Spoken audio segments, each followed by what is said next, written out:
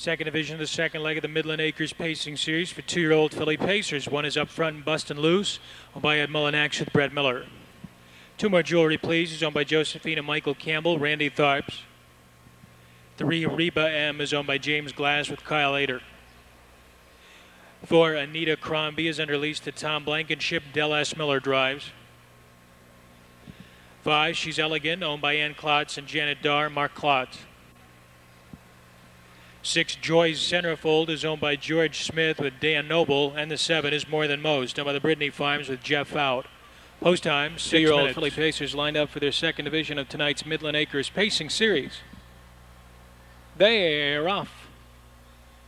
She's Elegant springs to the lead. More Jewelry Please will follow in early on second. 2 back, up front, and Bustin' Loose comes away in the third spot, 4 lengths off the pace. And then we get Reba M, followed by Anita Crombie. And then it's Joy's Centerfold, and More Than Most trails the field. She's Elegant is calling the shots early on, but More Jewelry Please wants the top spot. She and Randy Tharps come out of the pocket and move up to challenge for command. Gap of 4 lengths back. Up front, Bustin' Loose watches it from a distant third spot. Reba M is fourth. The opening quarter goes in 29 seconds flat as More Jewelry Please loops around the pace setter She's Elegant and takes charge as they approach the wire for the first time. Up front, and Bustin' Loose remains gapped in third. 2 back, Reba M is fourth. 4-length separation to Anita Crombie. More Than Most is starting to gain ground. She's moving up on the rim from second last, and Joy's Centerfold is now left as the trailer as they move around the clubhouse turn. It's More Jewelry Please. More Jewelry Please is setting the pace. She reaches the half in 59 3/5 seconds.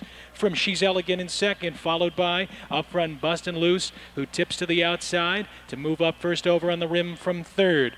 Now getting cover, that's More Than Most. She has gained ground into fourth position. She's 2.5 off the lead. Reba M is being called on for her best. She's in fifth position and 5 in front of Joy's Centerfold, who passes Anita Crombie, the trailer, as they head for the far turn. More Jewelry Please and up front Bustin' Loose are disputing the pace, 1:28 4. Midway around the far turn, More Jewelry Please with a narrow lead from up front and Bustin' Loose, who's trying to hang tough, but she's starting to lose ground. That forces More Than Most up 3 wide, followed by She's Elegant, who's been getting the perfect trip.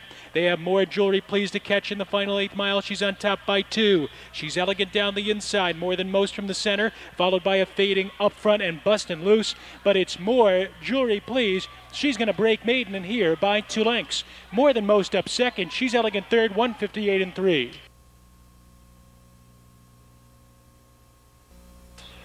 Back to the winner's circle, More Jewelry Please. A 2-year-old J. Lobel filly from H.H. Sapphire by Cam Fellow, by Josephine and Michael Campbell. Mike Campbell, the trainer. Randy Tharps, the winning driver. 1:58 3. Her first career victory in this division of the Midland Acres Pacing Series. 2.7 exact to 2020. Tried 2.75 88 even.